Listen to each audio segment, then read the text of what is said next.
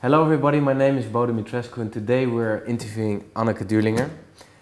She's an international NLP trainer and coach and also a trainer with the Institute of Eclectic Psychology here in the Netherlands.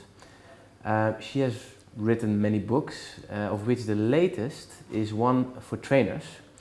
And today we're going to talk a little bit about her history with NLP and why she's so passionate about NLP. So Anneke, thank you so much for doing this interview with us. Thank you for having me. Yeah, it's a pleasure. Yeah. So how did you get into NLP? How did it come about? How did I get into NLP? I got into NLP with after my post-bachelor's education. I was kind of deciding whether I wanted to go to university or do another study. But I'm not so much about scientific approach, I'm not so much about statistics, I'm much more like, communicating with people.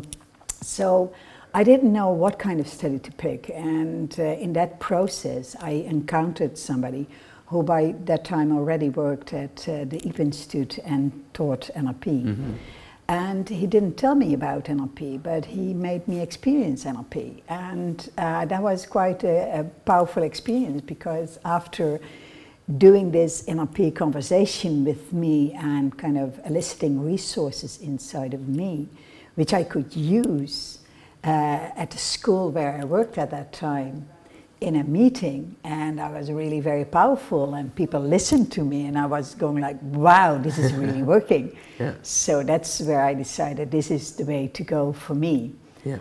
And so that's one reason. But the other reason is also that what I found out was that NLP is not free of values, but it enables me to coach people and train people and follow their values at the same time, mm-hmm. all within an ecological frame of work for me.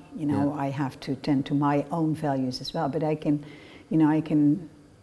paste the values, and within that frame of their values, we can do the coach work or the trainings work at the same time. Nice. So. And you trained many people and met many people within the field of NLP. Yes. What were one of the most remarkable moments in your history with teaching, training, coaching people within this field? Well, you have, on one part, I've been trained by many different NLP trainers, a lot, by the way, by Robert Dilts, and of course Jaap and Anneke at the beginning, back in 1987, when I started my first NLP training course at the IP. And on the other hand, I've trained people myself since 1995 at the IP Institute, where I now do 2 practitioners courses a year. So beginning, what are the most special encounters? I think in each training there were special encounters. I've been trained by Judy Delozier, and her way of framing things is really magnificent. It's really very playful. She uses metaphors, and it's a joy to model that. Yeah. And Robert, he has the utmost respect of the models of the world, and of course he's a genius in applying all different models and put them into good use with NLP. And then from Stephen Gilligan, for instance, I have picked up the archetypical energies, like the playfulness and the passion and the strength, and how to combine them in a flexible way into your own training. Yeah. And one worth mentioning as well is I remember vividly the Tools of the Spirit, which the IP did here at the Port with Robert McDonald and Robert Dilts, where they taught the larger self.